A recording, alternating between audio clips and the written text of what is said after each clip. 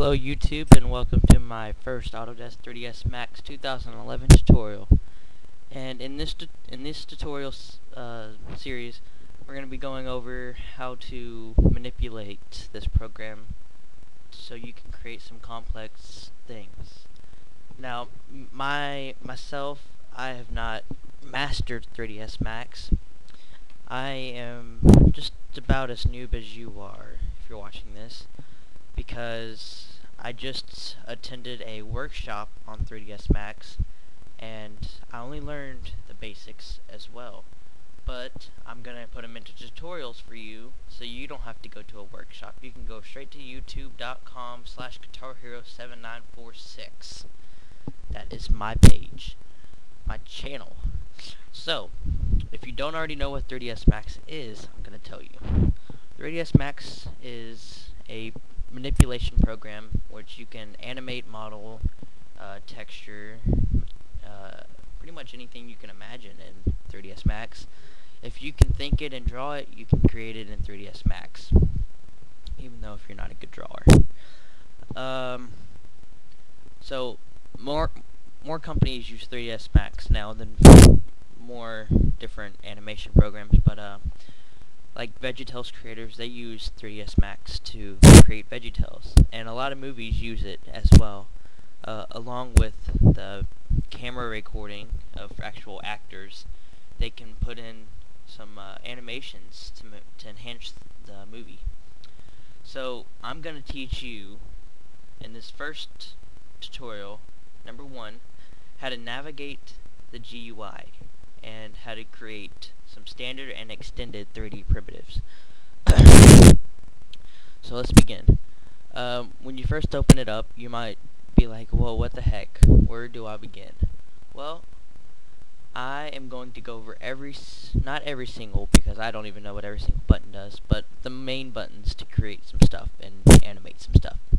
So when you first open, you'll see this in the top left. You'll see New, Reset, Open, Save, Save As, Import, Export, References, Manage, and Properties. Import and export are basically just right here. Imports non-native file formats. So you can import models and objects and stuff. Export allows you to export your scene as a 3D object or model. You have your Quick Access toolbar, your drop downs for various tools and whatnot. Your tool menu thing.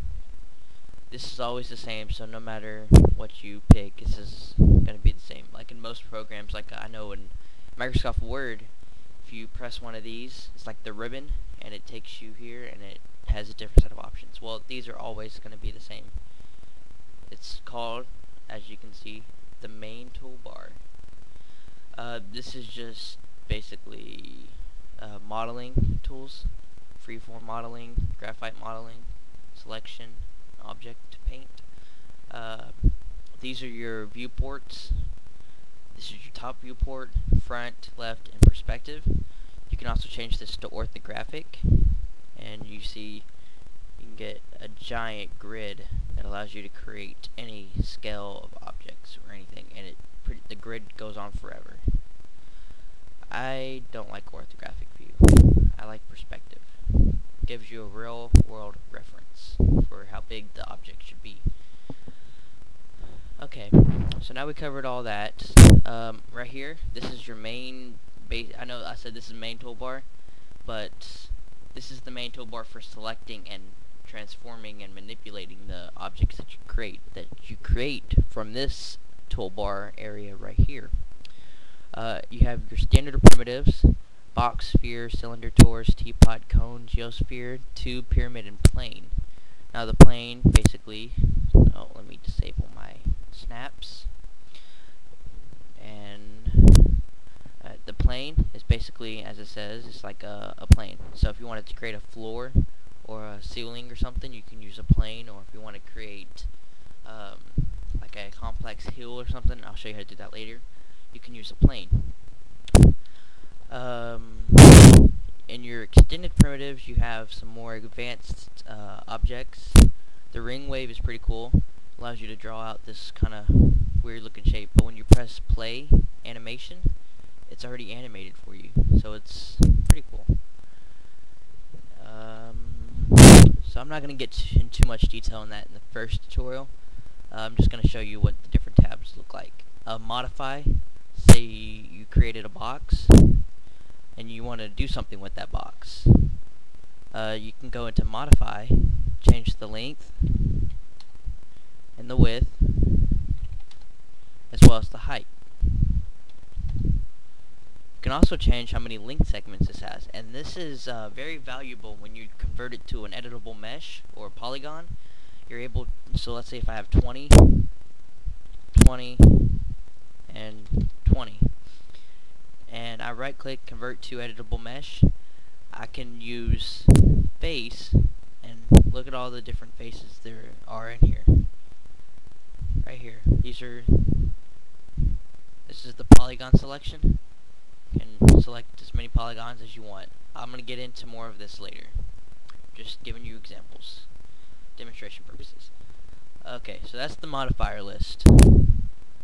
Also, forgot to add, you can also, the actual modifiers are right here. You can do a melt modifier, it's pretty cool. Let's see if I can find it. There it is. You can melt the object, as you can see here. So if you wanted to create an animation where it looks like a ball of water texture or something, it melts, you could use this and slowly animate each value. So let's say like 10, and then the next keyframe 20, and so on. Okay.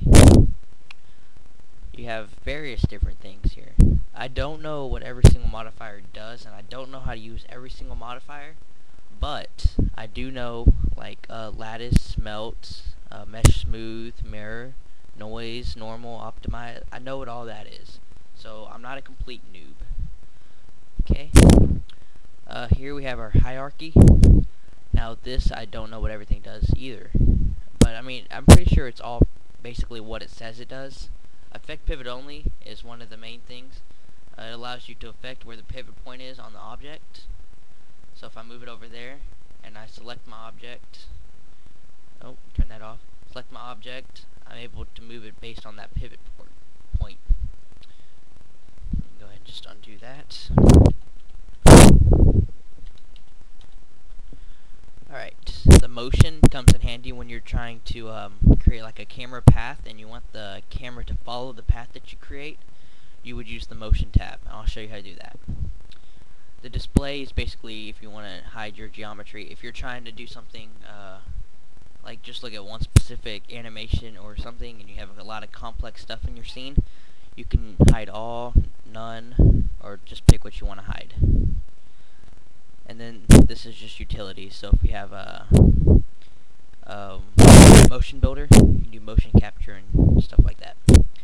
Okay, so that's basically navigating. The keyframe and everything I'm going to get into in the next tutorial, where I show you, well, not the next one, probably about the 6th tutorial. I have a little layout right here going by. Probably the 6th tutorial I'll show you how to use the keyframes and stuff. But for now, just play around with moving around. Oh, you know what I forgot? I forgot to tell you how to actually move. What a noob. Okay, so basically, you're in 3D space, and you don't want to look at the same exact spot. Like, let's say you want to edit that face over on that side.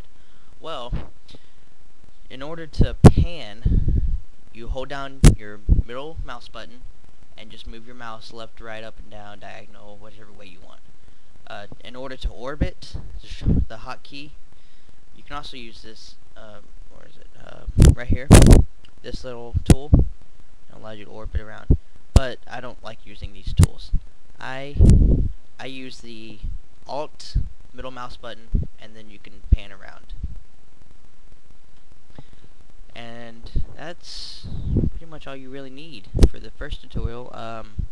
Check back on my channel and I'll upload as I make them.